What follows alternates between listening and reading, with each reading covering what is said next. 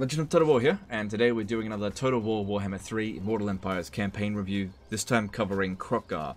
So he's gone under a fair number of changes since Warhammer 2. Most of them greatly improve his faction. So his start position is now the Golden Tower, which is a good landmark settlement, because it's a good landmark here.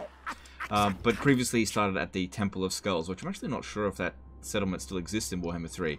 He's still going up against Clan Mordkin, which was his primary initial enemy in Warhammer 2, but the positioning of the armies here makes it a lot quicker to deal with this, because previously all the settlements were quite spread out. So Kroq-Gar, even if you were being super aggressive, it just take you a while to get a couple of settlements going just due to the distance between each settlement.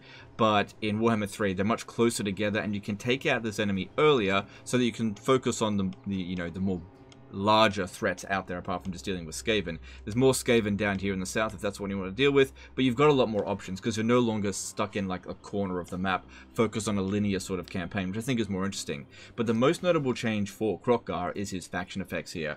Now in Warhammer 2, the player was heavily incentivized to have all of their armies essentially commanded by Slans, especially life Slans, because they were just the superior commander, and also to recruit pretty much nothing but Stegadons, which allowed you to sort of bypass supply line problems that the game suffered from. But in Warhammer 3, you don't really have those supply line problems. Slans are still really good, but the faction effects here actually incentivizes you to have your armies led by Saurus Oldbloods.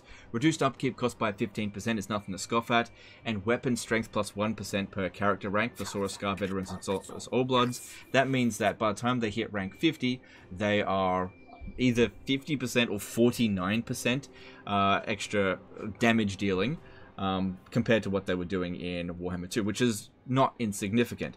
On top of that, if you look at this building here, at tier 4, it increases the recruit rank of Saurus veterans and Saurus Oldbloods faction-wide, which means once you can recruit them at rank 10, you can pop down the Blessing of Choktek, providing you with an income from settlement building plus 2% faction-wide. And since the income from settlement buildings has been buffed since Warhammer 2, you can get something of an economy cheese going, where you can recruit that Lord, put the point in, and then disband it. The Lord only costing 1,000 gold. Now, it's not like a huge economic buff. Like, if you had 100 settlements, you'd roughly get about 400 extra gold per turn. So, it's a pretty decent return on investment in the late sort of campaign. So, that's something that is available to Kroq-Gar. Overall, I think that Kroq-Gar's campaign is quite interesting. More interesting than it was in Warhammer 2. You've got more variety of enemies. You're not stuck in a corner of the map. In terms of difficulty, I'd say it's sort of mid-ranged.